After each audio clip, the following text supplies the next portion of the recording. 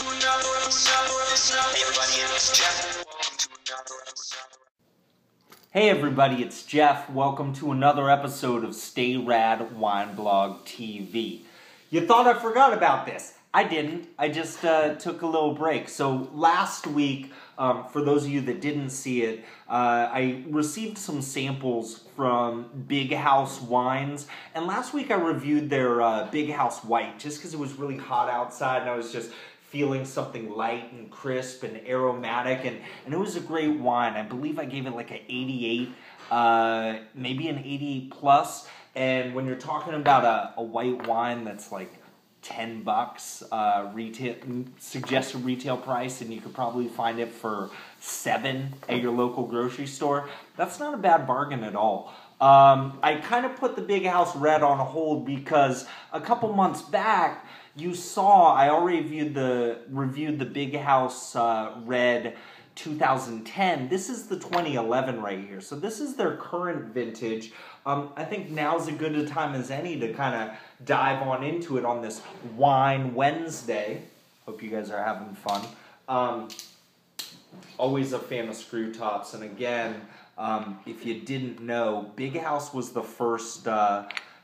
was it the first winery, or at least the first American winery, to do all screw tops with theirs? And you also know that originally Big House was part of the Bonnie Doon franchise. It was eventually sold to the Wine Group, which is a pretty big company, which is why they can make this wine for so cheap, just because they make tons of this stuff. Now, as far as the breakdown for these grapes, if you go to the Big House website, you're going to find the breakdown for the 2009 Big House Red. So I did a little bit of searching, and I do have the breakdown for the 2011 vintage.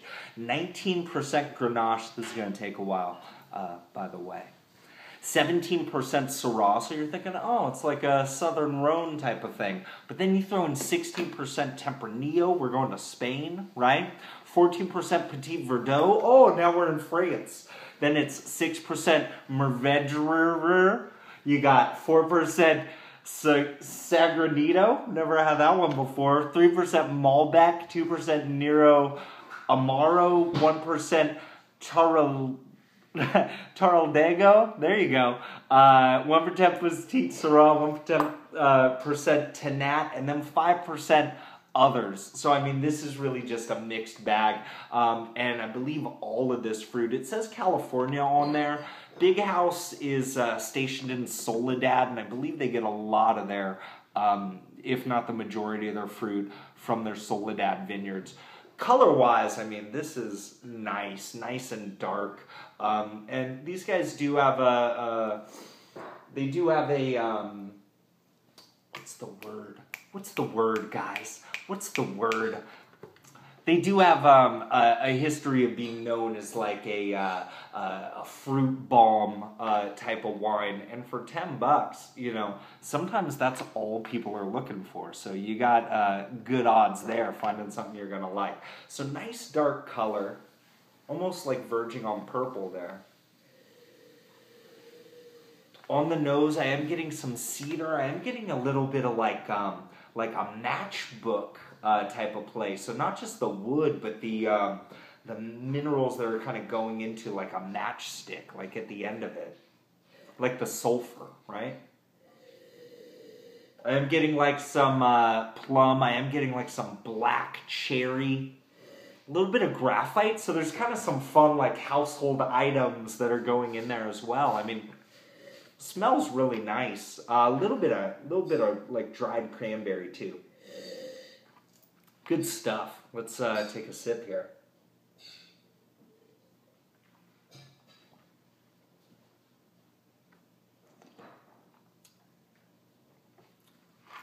On the initial tap, the first thing I got was like this bright red combination of like cherry and tomato feel as it was going into my mouth. And then in an instant, transition to these like dark, lush plums.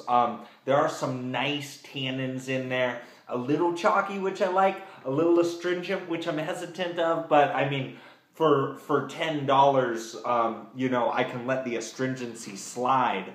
Let me get back into this, and you know, definitely there's a nice little acid that I'm still feeling right now. So this is a good food wine. I'm thinking pizza, I'm thinking burgers, I'm thinking a Wednesday night, you know?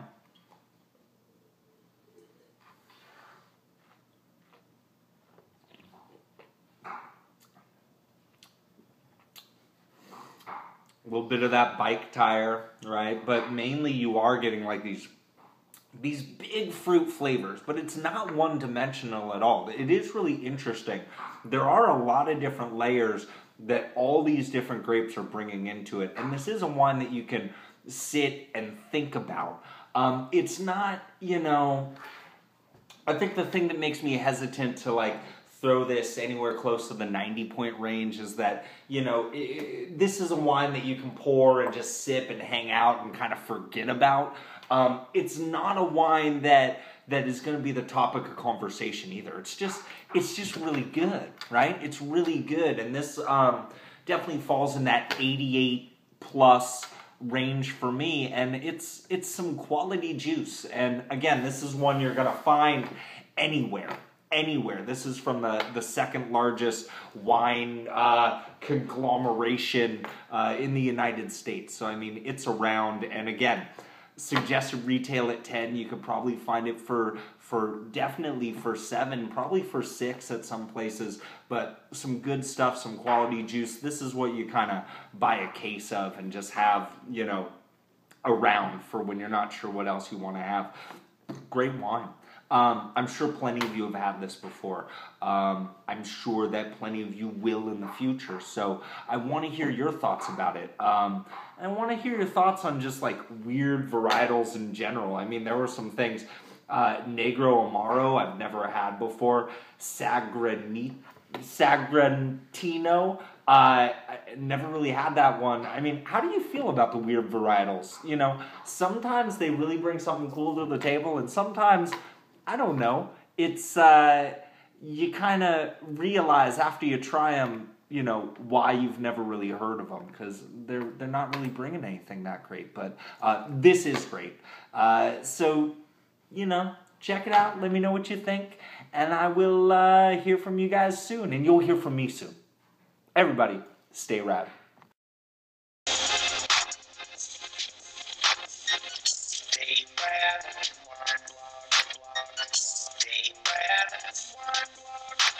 Stay rad, wine